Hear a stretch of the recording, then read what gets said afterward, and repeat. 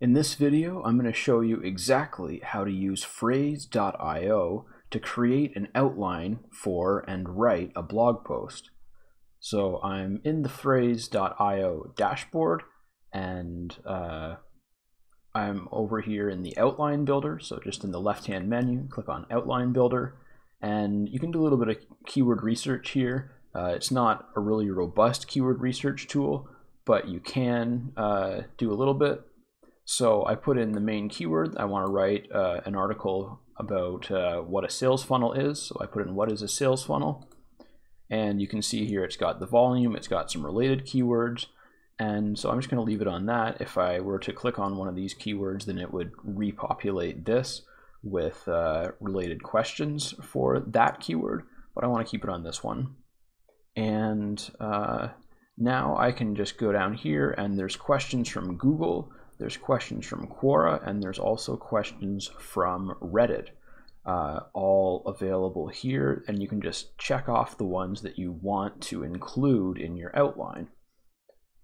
So I definitely want most of the ones, or I usually use mostly questions from Google, but the Quora and Reddit ones can be really interesting to look at to get ideas for your article as well.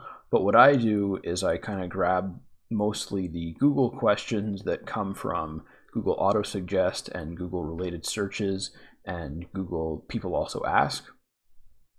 And I use those as headings and as frequently asked questions in my article.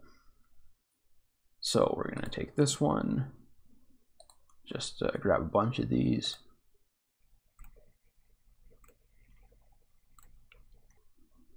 Just grab those ones, and then I'm going to click on Create Document, and you can choose a folder here. I'm just going to leave it in General, and this is important that the target search query is correct, so it is.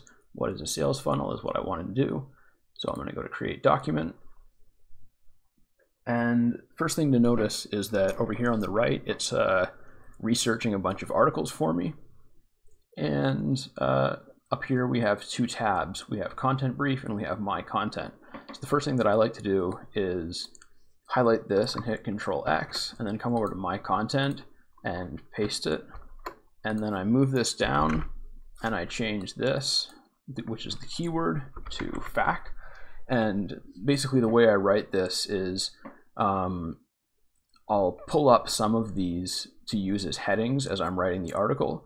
And the ones that I don't pull up to use as headings end up being frequently asked questions at the end of the article. And then I'm going to come back over here to the content brief, and you can see we've got the top 20 results processed for this keyword. Normally I would go to edit, and I would go through and make sure that all of the checked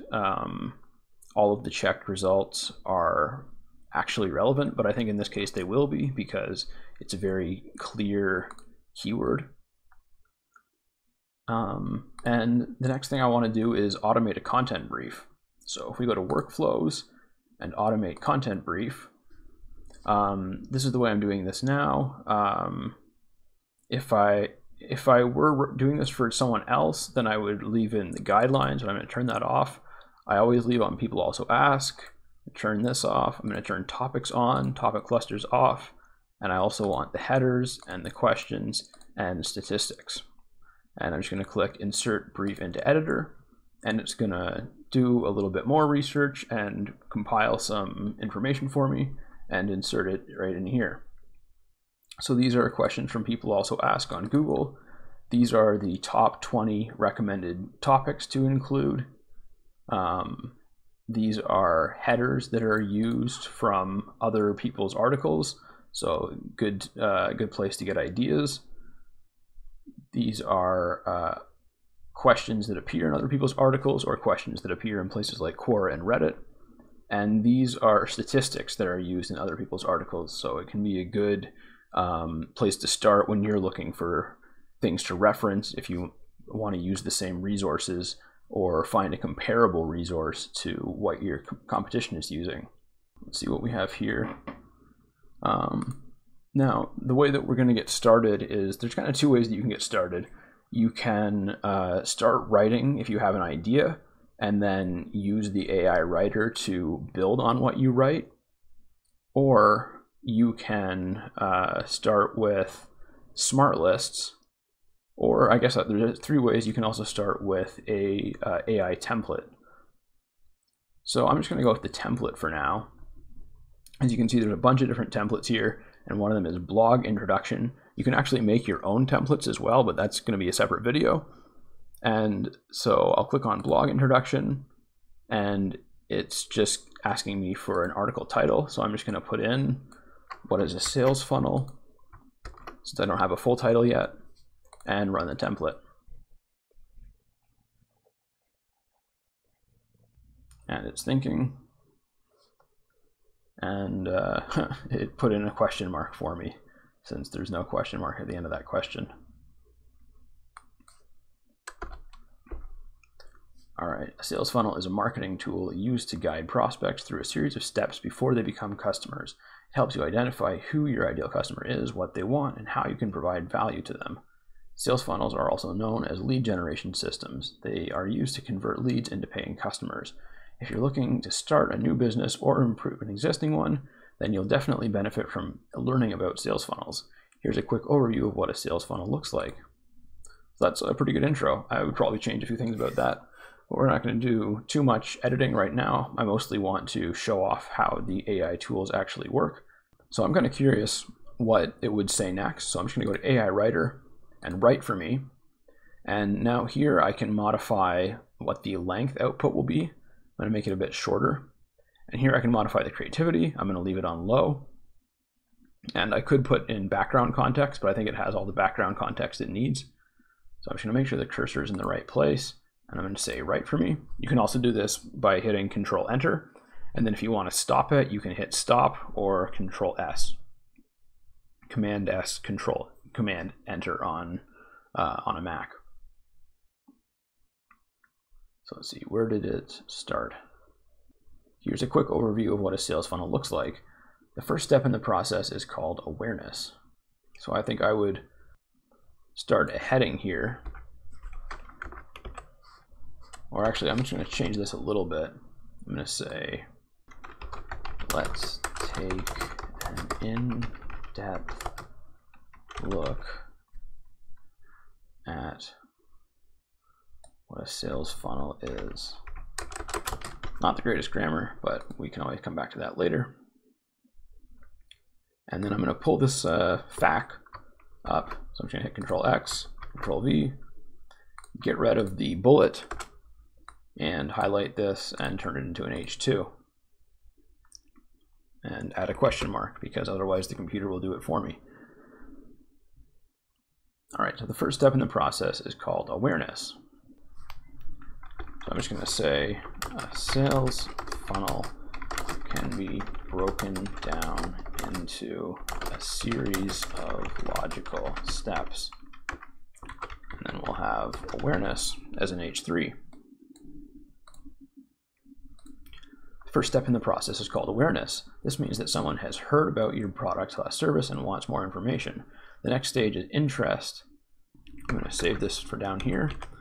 And then I'm going to say, this means that someone has heard about your product service and wants more information. You can spread awareness by, and I'm just going to hit Control Enter. And it's going to finish my thought, hopefully. That's pretty much exactly what I was hoping it would do. I wanted a list, so you spread awareness by using any number of methods, including social media, email campaigns, search engine optimization, blogging. And once people have been made aware of your brand, you need to capture their attention. The next stage is interest. So I'll just put interest as an H3 and then move this up. And I don't want it to be redundant, so I'll get rid of this.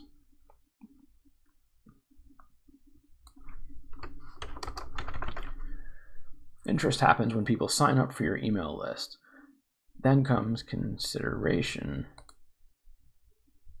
So we're going to do this as an AIDA funnel. So it'll be awareness, interest, desire, action.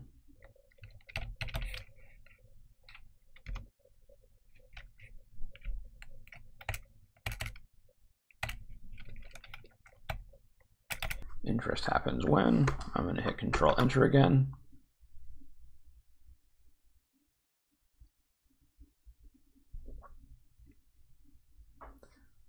When potential buyers find out enough details about your company's products and services to make them curious about buying, interest could come from anything such as reading reviews on Google, visiting websites, watching videos,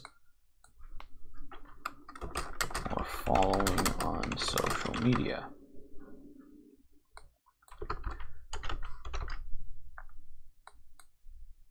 Desire. This is where things get interesting. Desire occurs when interested parties actually visit your website. Control Enter. If visitors don't see exactly what they were searching for, they may leave without taking action. However, if they do decide to continue browsing, this is when you present your offer with a clear call to action.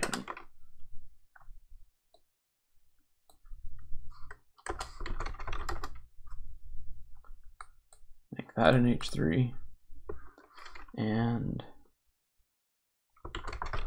just say action is, and Control Enter.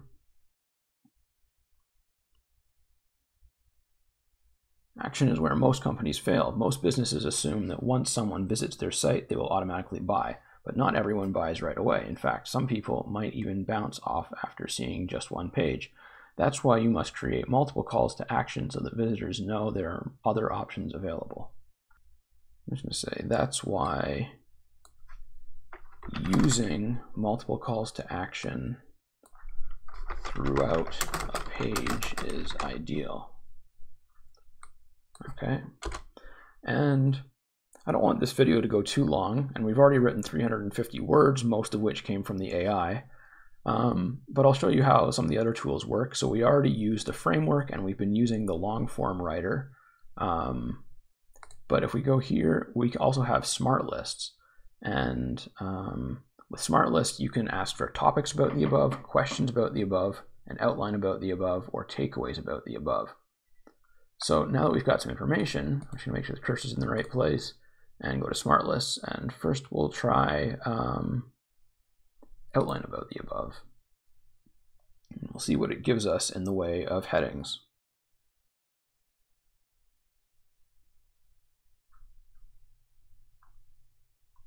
Wow, that's a lot of topics.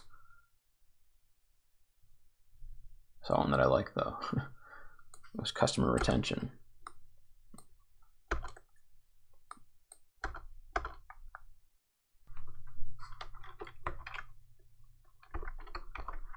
But action is not the final step of the full sales funnel. And we'll have customer retention and lifetime value.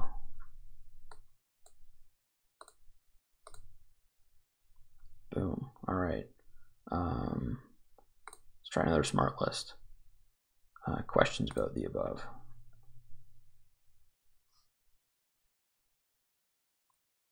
What is customer lifetime value? How much should I invest in my sales funnel? All right, so we got some good questions there. And anyways, that's how the smart lists work. Losing my voice a little bit because it's dry in here, so I think I'm going to wrap this video up. Anyways, we've got 430 words, most of which came from the AI, and it's been 15 minutes of me talking and giving instructions, and we did the outline. So you can see how that comes together pretty quickly, and you can do that, all of that inside of Frase. So leave me a comment if you've got any questions, and I'll catch you in the next video.